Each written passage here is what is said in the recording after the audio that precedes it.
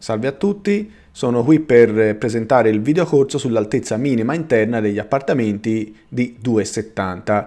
Riguarda il frequente caso in cui nel verificare i requisiti di agibilità di un immobile, soprattutto quelli a uso residenziali, si verifica che l'altezza interna non corrisponde al minimo previsto da alcune normative e in particolare ai famigerati 2,70. Poi è chiaro che la questione dei seminterrati, soprattutto in Lombardia, o dei sottotetti in alcune regioni, è una questione a parte.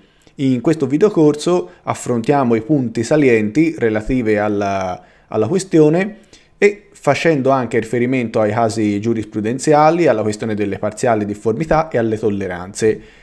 Acquista pure il videocorso che contiene 2 slide e ha una durata di 1 ora e 45 in cui sintetizzo gli aspetti normativi e anche gli aspetti relativi al risparmio energetico e alle tecniche costruttive che in qualche modo riguardano la realizzazione in conformità, soprattutto nel rispetto delle altezze minime previste dalle norme.